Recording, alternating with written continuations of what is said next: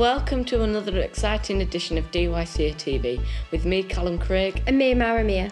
It's Friday the 20th of September 2013 and the last day of Block 2. Coming up in today's show, We'll be looking at the DYCA Open Evening which was held last week. we'll be finding out about the Voyager 1 space probe that recently left the solar system. We'll be taking a look at the Japanese nuclear disaster and asking what are the alternatives to nuclear power. We have a sports roundup. We'll be finding out about the Catholic festival celebrating the birth of the Blessed Virgin Mary. All this and more, don't you dare go away. Because you're not allowed to leave for.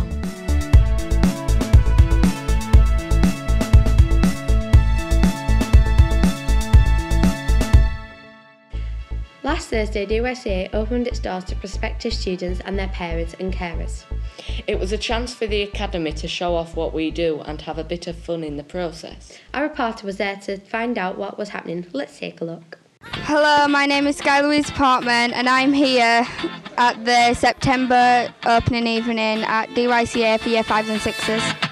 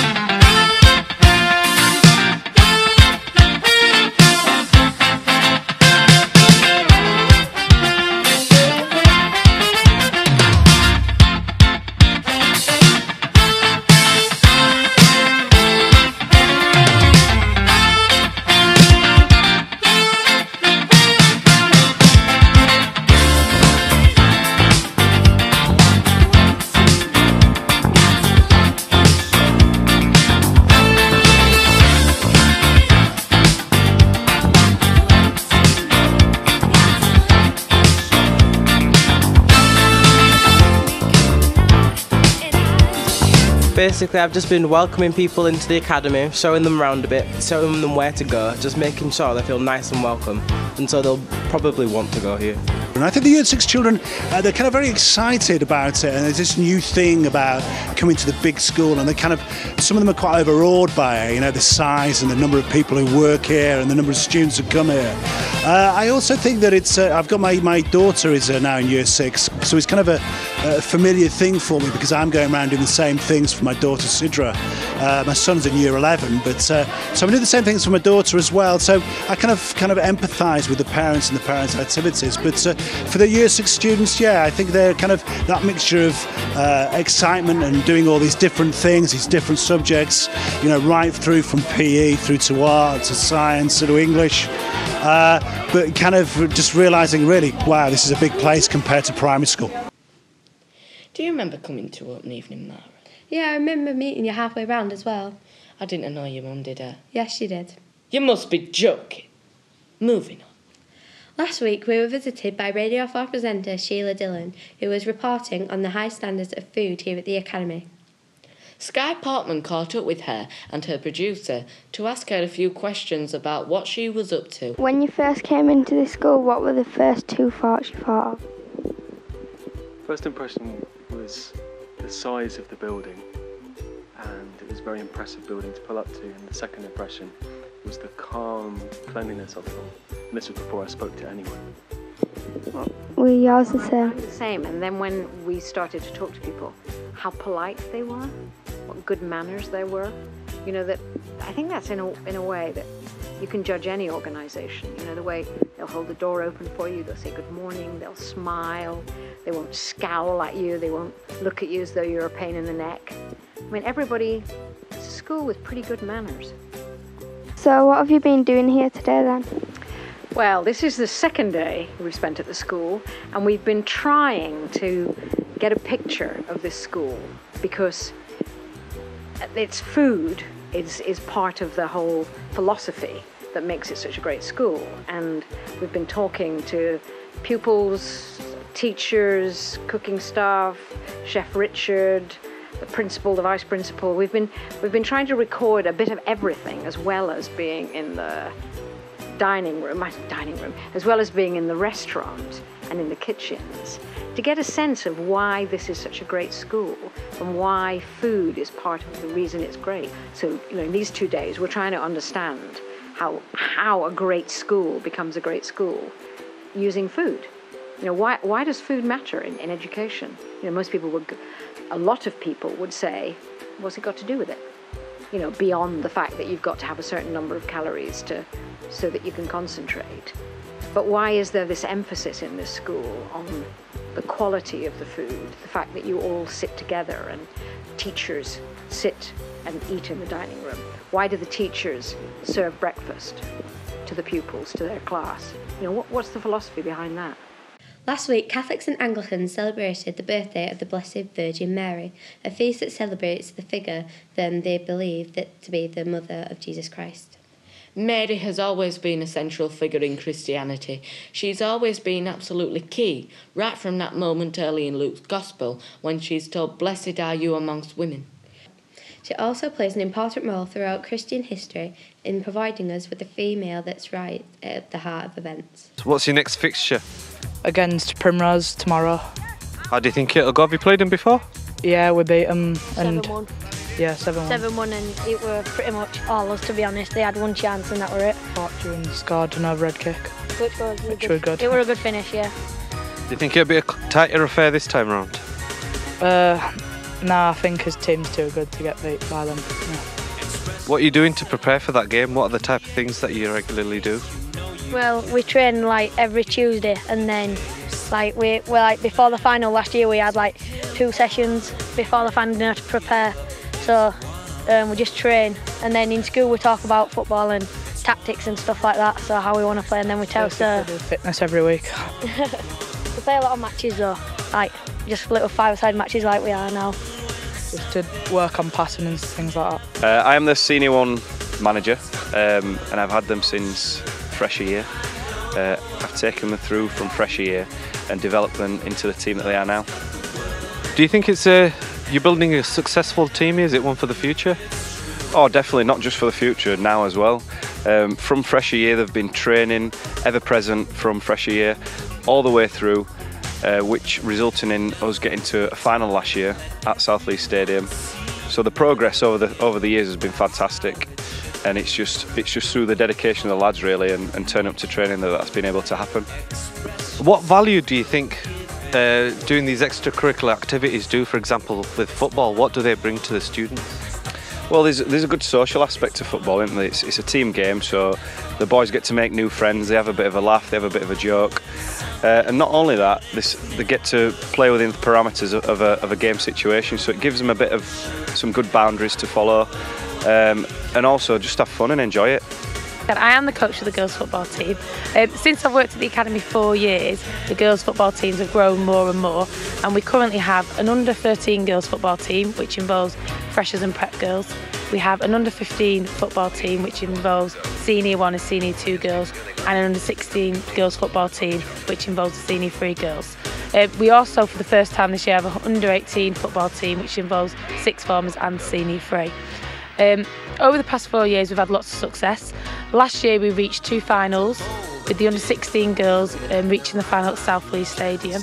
Unfortunately, they lost, but they put up a very good performance, and they were superb, and we were very proud of them on the day. The under-18 girls football team have played their first game this season in the FA Cup, and we beat St Peter's in Harrogate, which was a very competitive school, and we were very proud to beat them. Training is on Tuesday nights, 3 till 4:30, and anyone is welcome.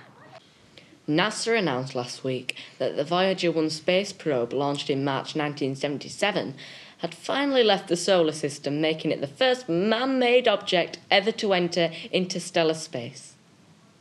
This is an amazing achievement for mankind. It's incredible to think that a spacecraft that has been travelling away from Earth for 36 years at a speed of 11 miles a second can still be sending back information to us on Earth. Voyager 1 has lots of scientific instruments to study the planets. It has passed and had a famous golden record, which features 90 minutes of audio, including music from around the world and a special greeting from then UN Secretary-General Kurt Waldheim. Here's a clip. I send greetings on behalf of the people of our planet.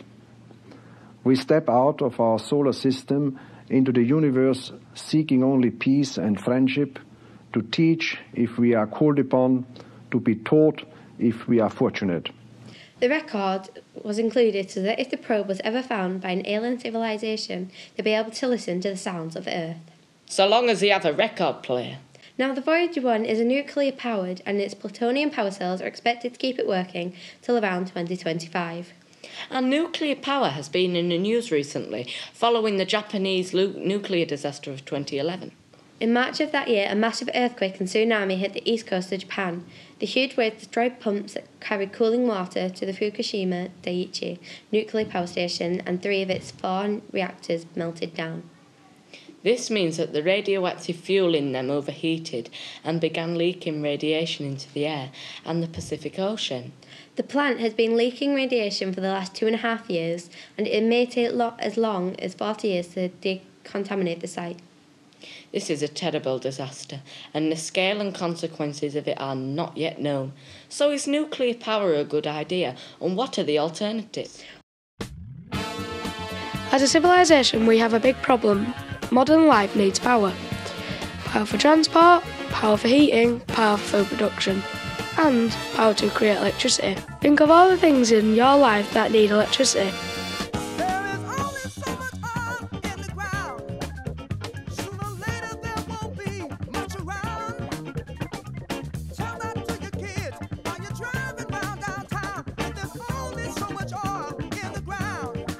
Over the past 100 years or so, the main way we have generated electricity has been burning fossil fuels. Coal, oil and natural gas. Fossil fuels are non-renewable, meaning that eventually we will run out of them. So the search is on to find alternatives. Here are some of the options.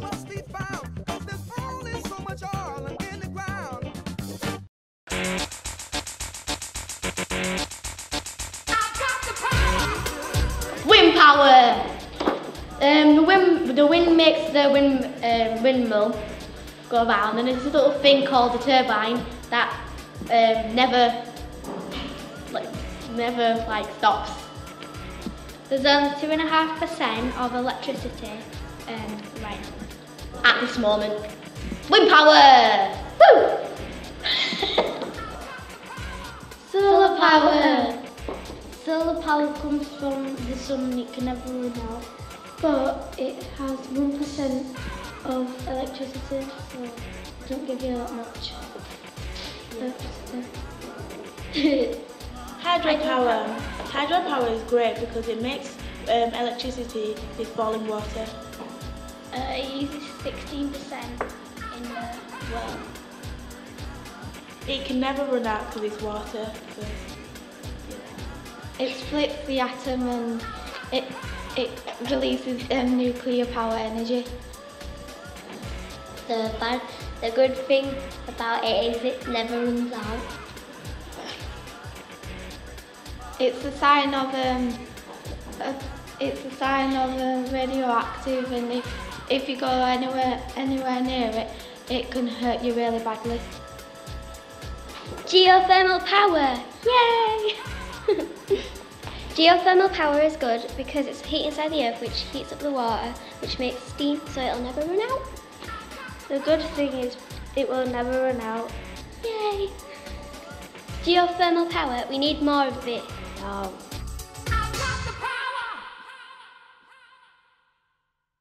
Well, I certainly think about that next time I leave a light on. And as we head for the autumn, we are going to be needing a lot more lighting. This Sunday is the autumn equinox. This is when daytime is exactly as long as the nighttime, and the nights draw in. It's time to think about how far we've come and where we're heading. And speaking of time, Apple founder Steve Jobs once said, "Your time is limited, so don't waste it living someone else's life. Have the courage to follow your heart and intuition. They somehow already know what you truly want to become. Everything else is secondary."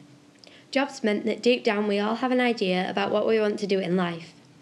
So have a think about what it is and start to make it happen. That's all for this week. Have a great holiday and join us next time for another edition of DYCA TV. Goodbye.